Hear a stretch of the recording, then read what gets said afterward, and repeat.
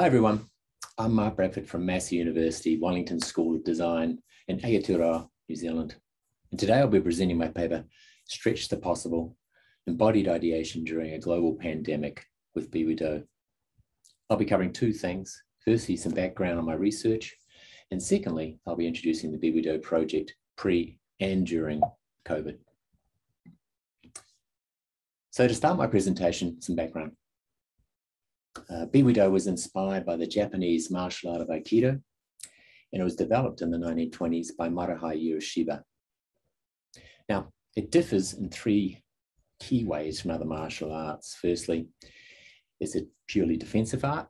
Secondly, there are constant references to a physical center as the key point for focusing energy. And thirdly, the strategy is always in the form of movements and techniques which are circular. In a nutshell, people communicate by connecting with movement.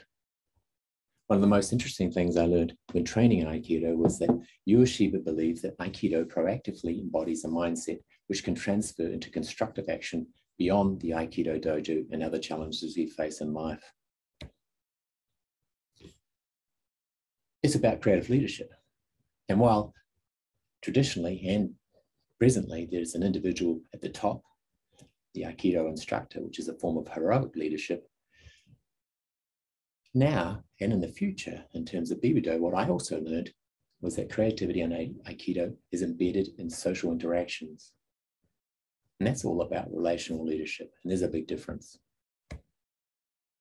Another thing that was kind of interesting that I learned was Aikido involves more than just learning a set of techniques. Sayotomi Shihan, quote, "When someone grabs your wrist, it does not signify the beginning of an attack. It means the beginning of a conversation," unquote. So, what is BeWeDō? So BeWeDō doesn't involve learning Aikido. BeWeDō is not Aikido. But what it does is it adapts one movement exercise from Aikido, gets people working in pairs, connecting with each other by the wrist in order to move when they're communicating both physically and mentally with the movement of their partner, with the idea that you're going to try and move conversation to action. So when we think about stretching what's possible creatively, BeWeDō is the opposite of our experience, which is in the past, which is that creativity is a very passive process. It's a sitting around writing things on pieces of paper sort of an experience. You know, the loudest voice in the room is the most important voice. For me, the future, when we use BeWeDō, it's the opposite. It's an active practice. The approach literally creates space to get everybody moving, physically, mentally, socially, to explore an issue together. And importantly, most importantly, everyone's voice matters. In summary, BeWeDō uses movement to start, share, and shape conversations within the broad rubric of design thinking. So since completing my PhD in 2016, I've been applying this idea of BeWeDō internationally.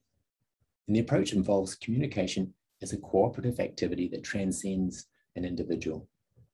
Rather, it's a collective capacity generated in the relationships and interactions among people.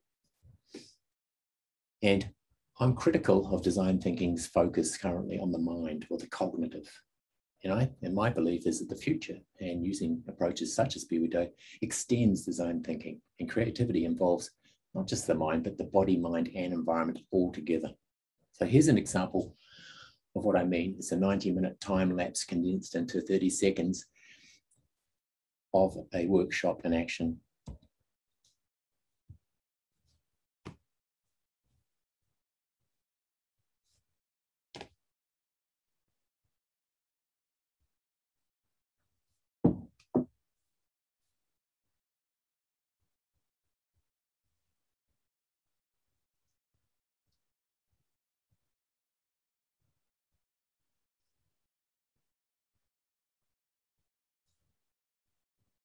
So as you can see, it's more than just the mind. It's a way of navigating the creative moment using all of our senses. So I've been doing it for a while and I've had some great feedback.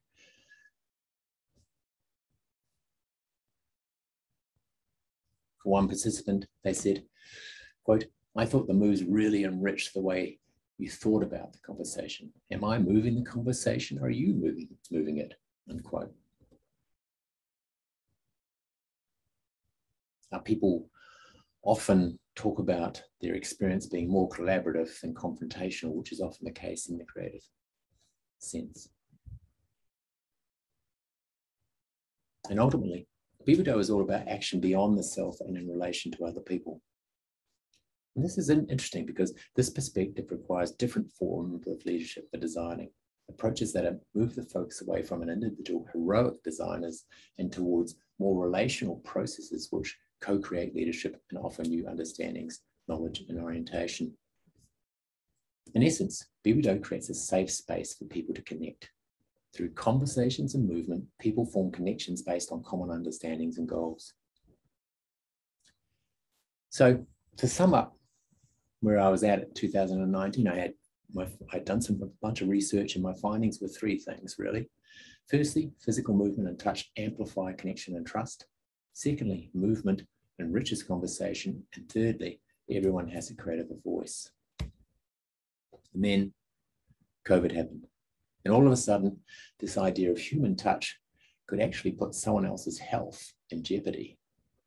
So within this context, how could I continue to offer people a psychologically safe physical experience as a practice-oriented process for structuring embodied ideation? So in response to the pandemic, the BeWeDō approach needed to adapt quickly and offer new interfaces beyond simply light, non-intrusive physical touch. What else could we do? How could it adapt? I started to offer new practices. And so this is an example of a workshop I did where I offered a non-touch version of the BeWeDō approach.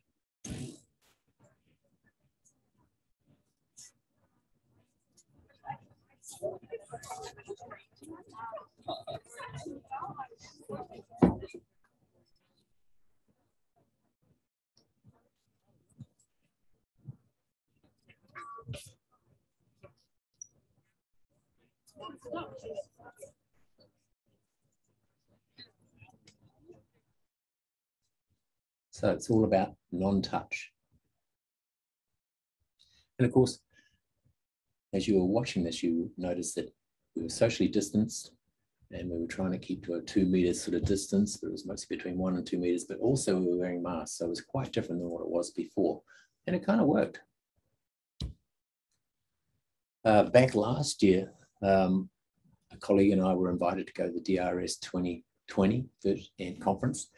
And of course, the first batch of COVID happened and they asked whether we could do a virtual version of our BeWeDō workshop. And we thought, can we?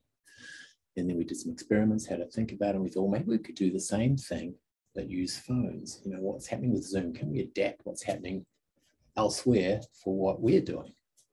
Because Zoom is really useful. You know, it's enabled people to positively connect, you know, get this idea of togetherness during a pandemic that was impossible a few years ago. The downside is that the experience can also negatively impact on attention, collaboration, and creativity. So what emerged was the development of an experimental gestural interface. We're still offering hands, but it's in a virtual way. Here's a snippet of the end of the session where somebody was reflecting on how they felt the session went. Kelly? I think for me, it's always wonderful to share a view versus like just talking at someone.